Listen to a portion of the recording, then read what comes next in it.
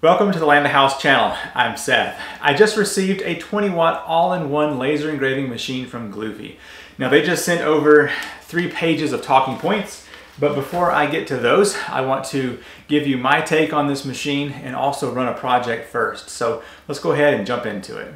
Let's start off by taking a tour around this all-in-one laser. So if we look inside here, it does come with a honeycomb cutting bed. It is a 400 by 300 millimeter cutting surface.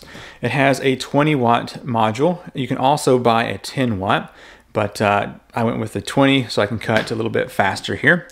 I do like that it has the protective chain around all of the cabling down here. And for the most part, the cables seem to be out of the way.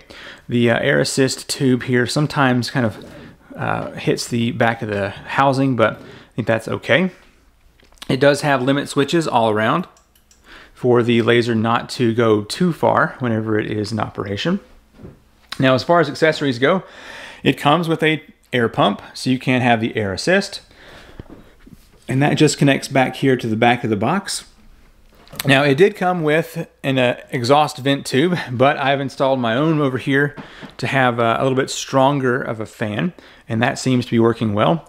One of the talking points we'll get into here in a little while is that this company includes a filter for their exhaust, and so we'll look at that here in just a moment.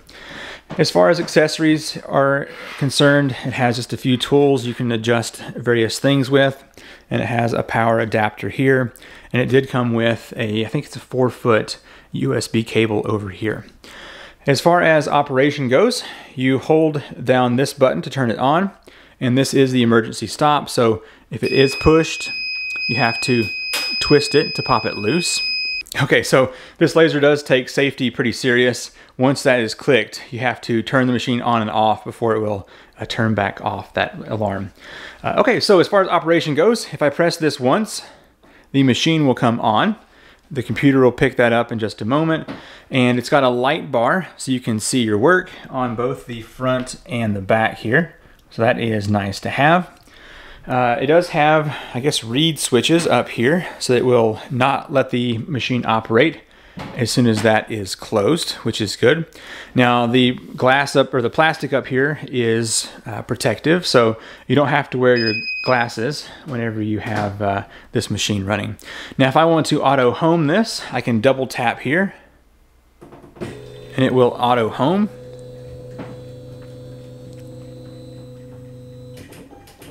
I do find it a bit odd that this machine auto homes here at the front. Then you have to push this back out of the way in order to use the machine. So it's just a bit strange. All right, now whenever I got this machine, everything worked except for the laser had no output, and I had to reach up under here and reseat this cable right up under here. And after that, everything worked just fine. Okay, so let's go ahead and run a quick project before we start talking about this machine. I'm going to run this. It's a simple light switch cover that I am toying around with, so it just covers a light switch. So let's go ahead and do that. First thing I want to do is load up some material. I have some 1/8" Baltic birch plywood, so I got that loaded up here. Now I can move this over, and you can see that it has a little cross beam down there to show you where this is going to start working at. So let's go ahead and move over to the computer real quick. I have my light switch cover loaded up here in Lightburn. Now there is an option to add custom macros for autofocus and focus up, focus down, as you can see over here. Whenever the laser first starts up, it will be wherever you left it, which may not be in the correct spot. So if you look, there's actually a limit switch right up here that needs to be triggered before we autofocus this. So let's go ahead and click on the laser autofocus up, and it will bring that all the way up to the top until it hits that limit switch.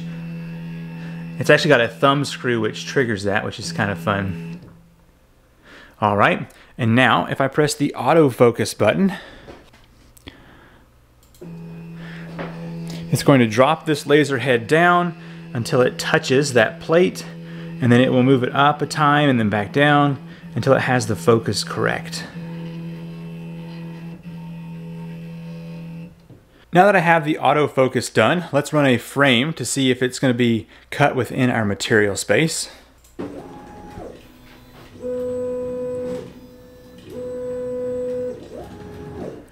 Looks pretty good. I'm gonna close the lid and we'll press start on our project. I'm also gonna turn my exhaust fan on. It's currently engraving the logo here at the top.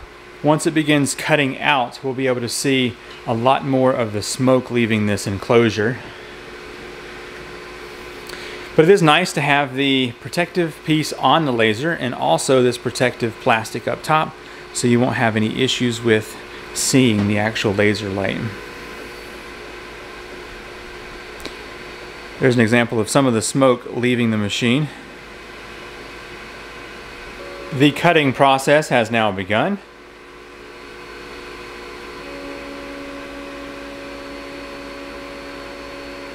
Cutting through this 1/8 inch plywood is actually pretty quick for this machine. It's taking care of this nicely. You can see a lot more of that smoke leaving the machine as it's going out towards that filter. I do not detect any of that smoke here in my room. The job just finished up. Now I completely forgot that I did not turn on my air assist whatsoever, but it seemed like the job did complete okay here. Let's open this up. Sometimes a little bit of extra smoke will come out of here whenever you lift this up. Let's see if it does. Maybe a little bit. All right. Definitely seemed to cut through that 1/8 inch quite nicely. Very clean. I like it. Now I just need some screws to hold that in place. Alright, so that is a basic job here on the 20-watt Gluwphy, and it's pretty straightforward, I have to say. Now before I jump into the talking points that the company sent over, I want to give you my personal opinion on this laser. So first of all, it was shipped and packaged well. There was plenty of packing foam in this machine, and all of the different components that come with it were also tucked up nicely, and everything arrived safe. Now the user manual that was sent with my version was very vague. It basically showed you how to set up the exhaust pipe, and then it stepped right on into setting up light burn and doing things on the computer. I have since seen the updated version, and it has a whole lot more information on how to set up the laser. So definitely, I imagine they will ship out that better manual, or you can at least see it online. I'll try to have a link to that down below so you can check that out. So yes, the setup of the laser was not too bad, even though the instructions were kind of vague. The main thing I figured out was that you have to put the honeycomb cutting base in the machine bottom before you put the laser module on, or else you're going to be taking that back off because it doesn't quite fit in there. One thing that you have to also keep in mind is that the thumb screw on the laser module is actually going to be the thing that triggers the limit switch. So you have to make sure you put that on the upper right-hand corner of the laser module.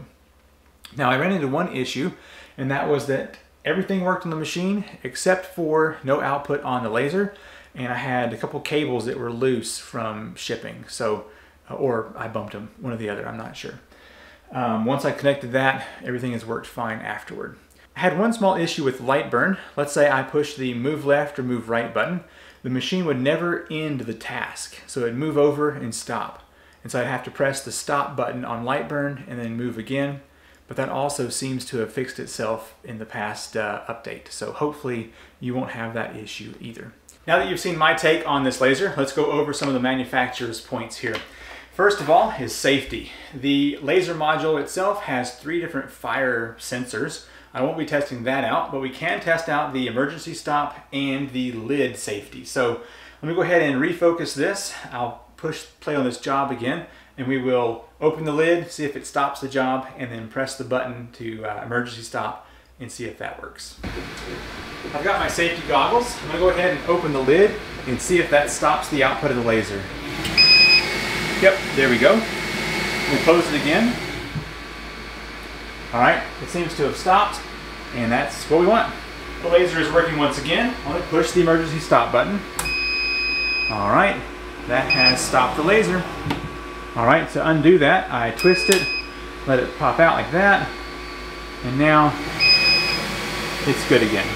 The next thing to check out is the air purification system. If you look right down in here, you can see there is a filter. If I pull this off, we can take a look at it. Now the fan is running down in there. I've also got my fan going outside, but here is the filter. It seems to have charcoal bits in here, and you can kind of see them floating around. But then it's got a pleated filter back here as well, and it makes a decent seal against the laser. And that's supposed to both protect your lungs, but also protect the fan from particles hitting it.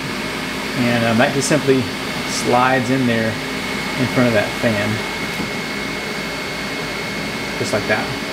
Next up is the laser cross down here, which is supposed to show you exactly where the laser is going to start engraving or cutting.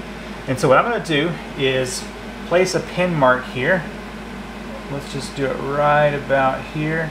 And then let's say we move the laser with that little cross right on top of that. And then I've got a file loaded up that is going to be a little circle colored in right where that corner is. And so let's see if that's going to be accurate with that cross.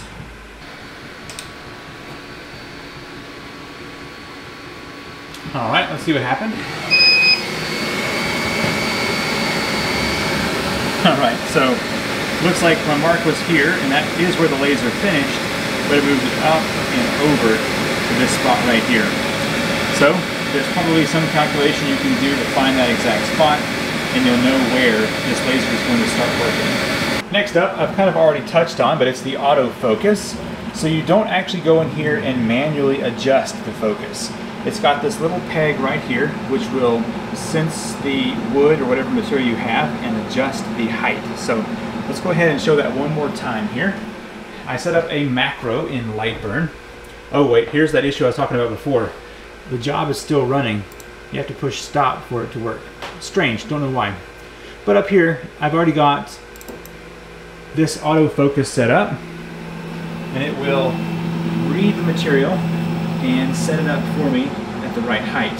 Now if I have to get some material in there that is too tall, I can go over here to my other macro, which is focus up. And that's going to bring that whole laser head up till it hits that thumb screw. Turns it off, just like that.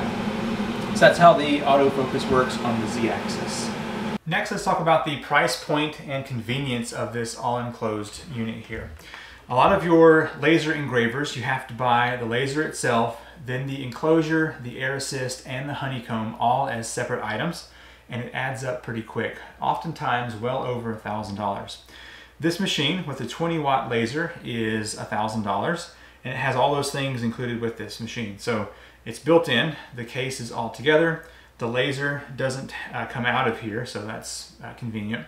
The honeycomb comes with this, and so does the air assist. So basically one box, one product, you're done.